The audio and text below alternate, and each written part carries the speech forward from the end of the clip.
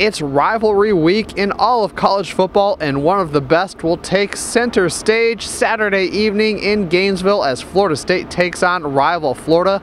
Welcome to your Seminoles.com game preview, sponsored by shop.seminoles.com. I'm Lane Hurt. In case you're wondering, this game means so much to the Seminoles.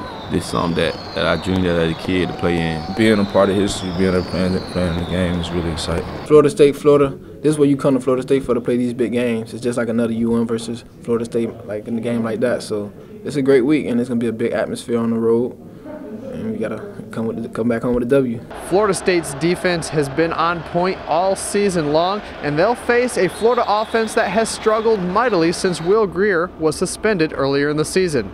The Gators rank 100th nationally in total offense, 65th in passing offense, 104th in rushing offense. They've also given up 33 sacks on the season, 114th in the nation.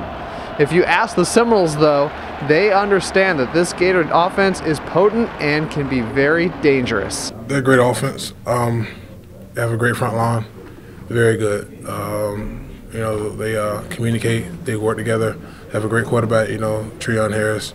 Kelvin Taylor is very good, and they have real good wide receivers also. They got good athletes, good receiver. Treon Harris been that quarterback. He's a good guy who played against them last year. They got some pretty good receivers. Running backs run the ball pretty hard. Physical offense, physical defense overall. They're a physical team, and they play hard. They know how to win.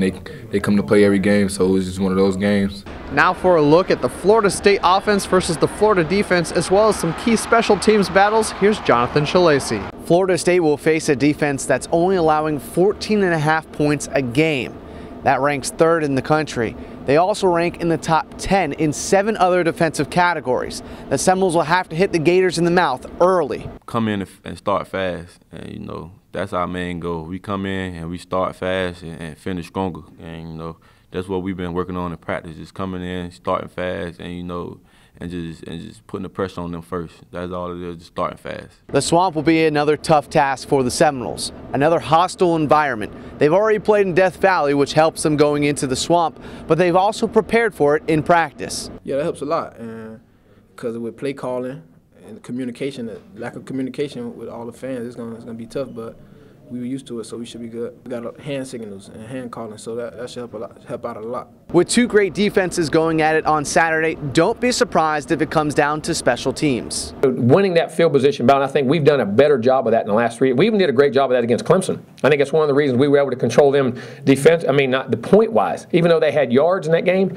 continually, even on offense, we would still move it, punt them down. They had to go the whole field. They would drive out to midfield and we'd punt back and forth, but it kept that score very close in a lot of ways, you know what I'm saying? It's the Noles and the Gators, Saturday night, 7:30 p.m. in the Swamp. And of course, Seminoles.com will have everything you need before, during, and after that game.